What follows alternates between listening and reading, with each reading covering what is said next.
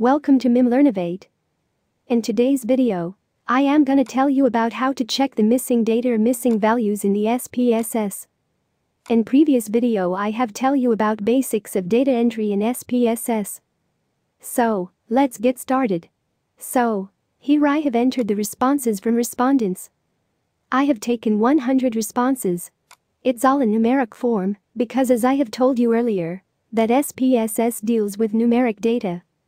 You can click here to see the labels that I have assigned to values. Here numeric data changes to string and vice versa. Change to values again.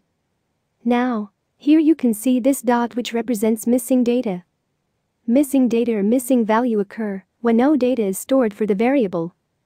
It means the respondents didn't answer the question.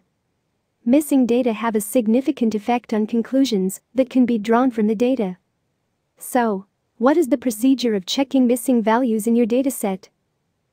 Go to the Analyze, then go to the Descriptive Statistics, then go the Frequencies. Now you have to select all the dataset to check whether there are any missing values in the dataset. Just select all the variables and move variables into the variable set. Now click OK. After that, the output window pops up in which you can see the output for your tests.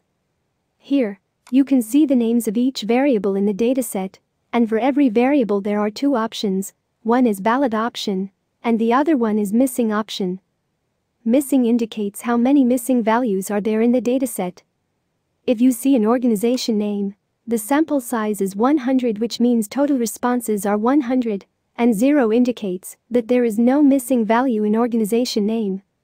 Similarly, in second item you can see no missing value.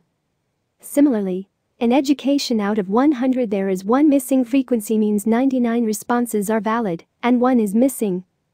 Moving on to fourth item you can see 3 missing values and 97 valid responses in the dataset. Moving on the whole dataset you can see the missing values that each variable has. This table shows the number of missing values in each variable which the respondents didn't answer.